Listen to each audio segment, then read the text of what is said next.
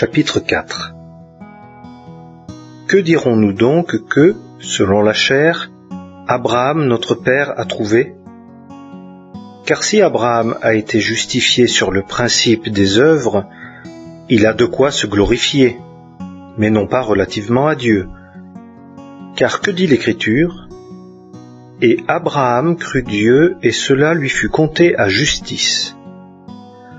Or, à celui qui fait des œuvres, le salaire n'est pas compté à titre de grâce, mais à titre de chose due. Mais à celui qui ne fait pas des œuvres, mais qui croit en celui qui justifie l'impie, sa foi lui est comptée à justice. Ainsi que David aussi exprime la béatitude de l'homme à qui Dieu compte la justice sans œuvre.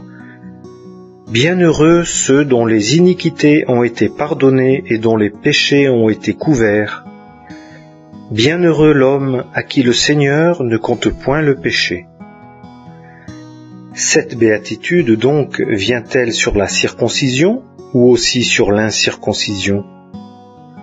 Car nous disons que la foi fut comptée à Abraham à justice. Comment donc lui fut-elle comptée? Quand il était dans la circoncision ou dans l'incirconcision? Non pas dans la circoncision, mais dans l'incirconcision. Et il reçut le signe de la circoncision comme sceau de la justice de la foi qu'il avait dans l'incirconcision, pour qu'il fût le père de tous ceux qui croient étant dans l'incirconcision, pour que la justice leur fût aussi comptée, et qu'il fût père de circoncision, non seulement pour ceux qui sont de la circoncision, mais aussi pour ceux qui marchent sur les traces de la foi qu'a eue notre père Abraham dans l'incirconcision. Car ce n'est pas par la loi que la promesse d'être héritier du monde a été faite à Abraham ou à sa semence, mais par la justice de la foi. Car si ceux qui sont du principe de la loi sont héritiers, la foi est rendue vaine et la promesse annulée, car la loi produit la colère. Mais là où il n'y a pas de loi, il n'y a pas non plus de transgression.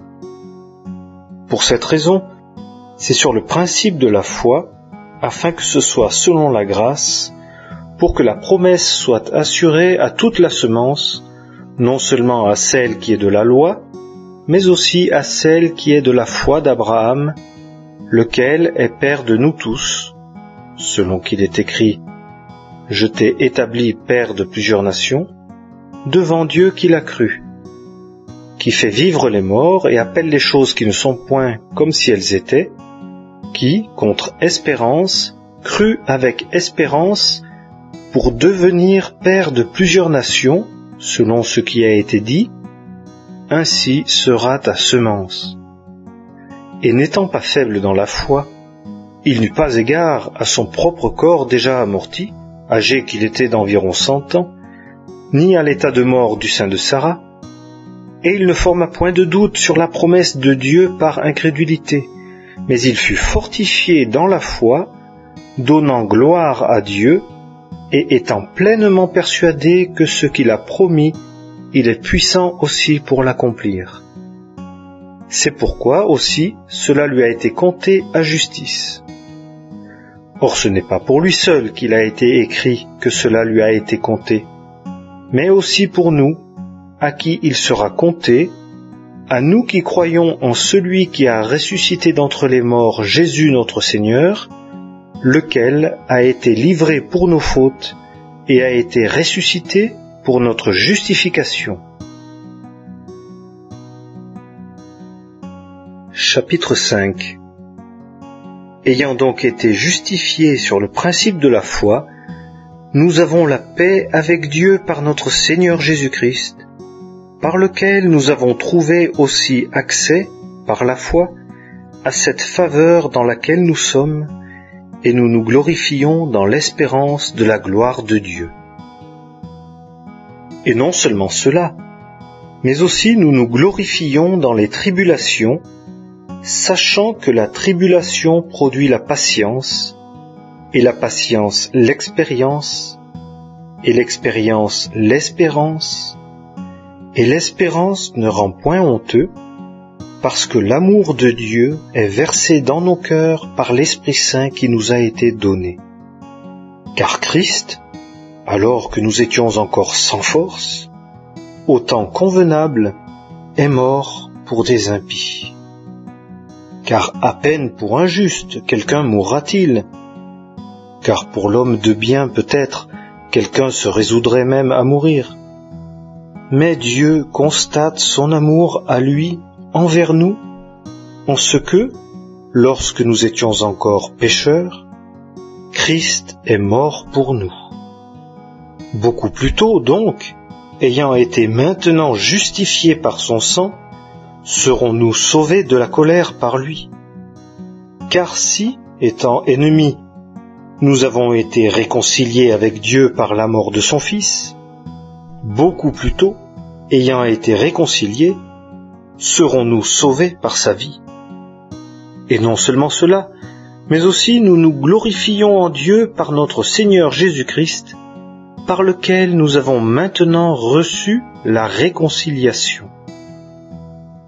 C'est pourquoi, comme par un seul homme le péché est entré dans le monde, et par le péché la mort, et qu'ainsi la mort a passé à tous les hommes, en ce que tous ont péché, car jusqu'à la loi le péché était dans le monde, mais le péché n'est pas mis en compte quand il n'y a pas de loi. Mais la mort régna depuis Adam jusqu'à Moïse, même sur ceux qui ne péchèrent pas selon la ressemblance de la transgression d'Adam, qui est la figure de celui qui devait venir. Mais n'en est-il pas du don de grâce comme de la faute? Car si, par la faute d'un seul, plusieurs sont morts, beaucoup plus tôt la grâce de Dieu et le don ont abondé envers plusieurs, par la grâce qui est d'un seul homme, Jésus-Christ. Et n'en est-il pas du don comme de ce qui est arrivé par un seul qui a péché? Car le jugement vient d'un seul en condamnation, mais le don de grâce de plusieurs fautes en justification. Car si, par la faute d'un seul, la mort a régné par un seul, beaucoup plus tôt ceux qui reçoivent l'abondance de la grâce et du don de la justice régneront-ils en vie par un seul, Jésus-Christ. Ainsi donc, comme par une seule faute les conséquences de cette faute furent envers tous les hommes en condamnation, ainsi aussi par une seule justice les conséquences de cette justice furent envers tous les hommes en justification de vie. Car, comme par la désobéissance d'un seul homme, plusieurs ont été constitués pécheurs, ainsi aussi, par l'obéissance d'un seul, plusieurs seront constitués justes. Or la loi est intervenue afin que la faute abondât, mais là où le péché abondait, la grâce a surabondé, afin que, comme le péché a régné par la mort, ainsi aussi la grâce régna par la justice pour la vie éternelle par Jésus-Christ notre Seigneur. Chapitre 6. Que dirons-nous donc? Demeurerions-nous dans le péché afin que la grâce abonde? Qu'ainsi n'advienne. Nous qui sommes morts au péché, comment vivrons-nous encore dans le péché? Ignorez-vous que nous tous qui avons été baptisés pour le Christ Jésus, nous avons été baptisés pour sa mort?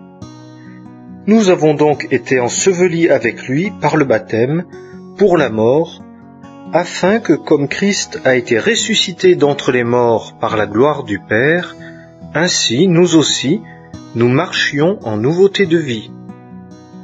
Car si nous avons été identifiés avec lui dans la ressemblance de sa mort, nous le serons donc aussi dans la ressemblance de sa résurrection, sachant ceci, que notre vieil homme a été crucifié avec lui, afin que le corps du péché soit annulé, pour que nous ne servions plus le péché. Car celui qui est mort est justifié du péché. Or, si nous sommes morts avec Christ, nous croyons que nous vivrons aussi avec lui, sachant que Christ, ayant été ressuscité d'entre les morts, ne meurt plus. La mort ne domine plus sur lui. Car en ce qu'il est mort, il est mort une fois pour toutes au péché. Mais en ce qu'il vit à Dieu. De même, vous aussi, tenez-vous vous-même pour mort au péché, mais pour vivant à Dieu dans le Christ Jésus.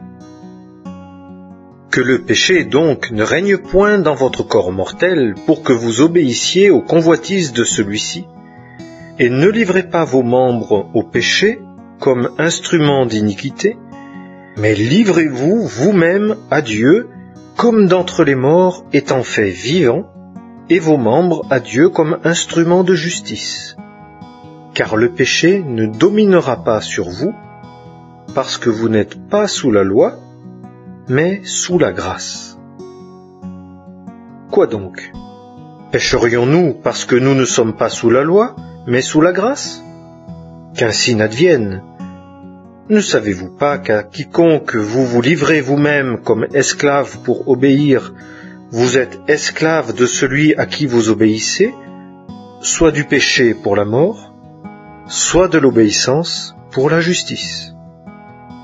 Or, grâce à Dieu, de ce que vous étiez esclave du péché, mais de ce que, ensuite, vous avez obéi de cœur à la forme de doctrine dans laquelle vous avez été instruit. Mais ayant été affranchis du péché, vous avez été asservis à la justice. Je parle à la façon des hommes, à cause de l'infirmité de votre chair. Car ainsi que vous avez livré vos membres comme esclaves à l'impureté et à l'iniquité pour l'iniquité, ainsi livrez maintenant vos membres comme esclaves à la justice pour la sainteté. Car lorsque vous étiez esclaves du péché, vous étiez libres à l'égard de la justice. Quel fruit donc aviez-vous alors des choses dont maintenant vous avez honte? Car la fin de ces choses est la mort. Mais maintenant, ayant été affranchis du péché et asservis à Dieu, vous avez votre fruit dans la sainteté, et pour fin, la vie éternelle. Car les gages du péché, c'est la mort, mais le don de grâce de Dieu, c'est la vie éternelle dans le Christ Jésus, notre Seigneur.